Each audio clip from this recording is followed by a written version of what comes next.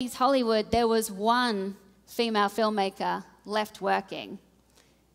Her name was Dorothy Azner. And this is what a director looks like, and I love Dorothy. She was a badass. She wore suits. She made commercial hits which had feminist overtones.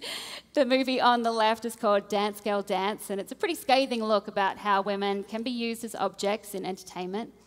You've got Katharine Hepburn up the top playing a female aviator in Christopher Strong, and down the bottom, The Wild Party. That was where Dorothy invented the boom microphone.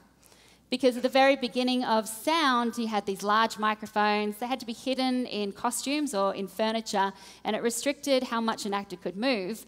Dorothy had the great idea of putting a microphone on a fishing rod and then holding it above the actors, and boom, the boom microphone was born. She was also the first woman to be inducted into the Directors Guild of America, and she taught at UCLA, where she mentored a young filmmaker called Francis Ford Coppola, who went on to direct the Godfather series.